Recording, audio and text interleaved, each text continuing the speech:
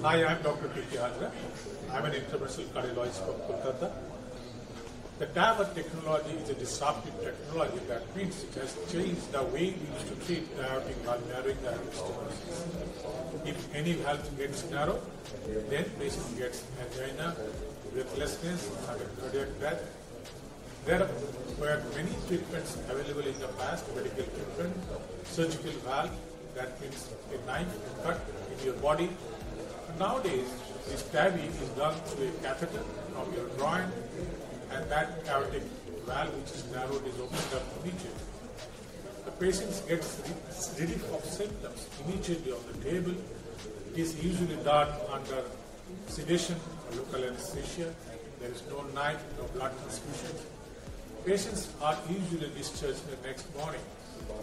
Now in India, the progress is tremendous, and it is a game changer for many patients who are not amenable to cardiac surgeries, cardiac bypass, because of their lung problems, high age, plate, and this frailty means that they cannot take the conventional surgery, because conventional surgery takes a lot of comorbidities into their considerations. They can have the infections, the wound healing problem, the sternal wound may not get healed, and people can die during this surgery.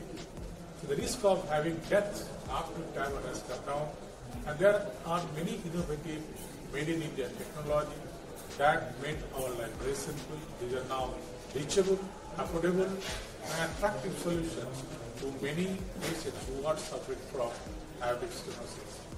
It is done in many centers of India. It is also done in private and public sectors.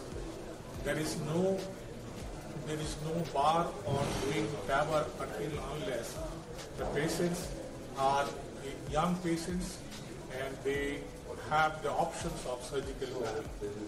The TAVI technology, the sheath technology, the valve technology, the durability has evolved over time.